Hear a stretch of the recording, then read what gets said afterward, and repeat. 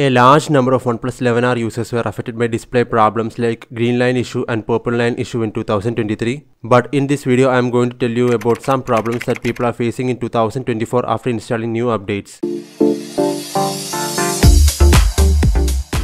After the launch of OnePlus 12 and OnePlus 12R, the company decided to give Android 14 and OS 14 update to all devices including OnePlus 11R. And in this video, I'm going to talk about the new problems that people are facing after installing the new update that is based on Android 14.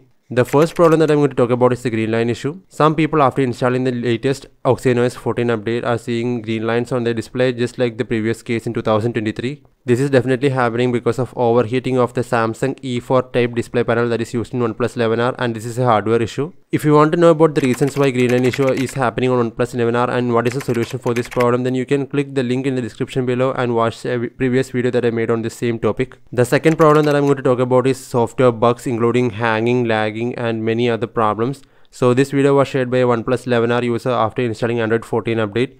And as you can see here, the phone is having lag and hang. Everything is not working properly. This should not happen on a phone with a Snapdragon 8 Plus Gen 1 processor, 16 GB of LPDDR5X RAM and UFS 3.1 internal storage. So we can understand that this is not any hardware issue, but is a software bug that is happening because of the new software. The interesting thing is that when you are locking the phone and unlocking it again, this problem gets solved.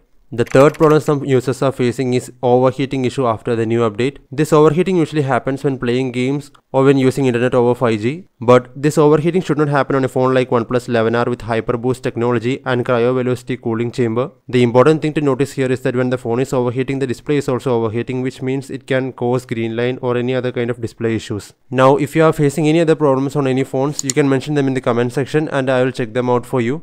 Don't forget to subscribe for more tech videos like this.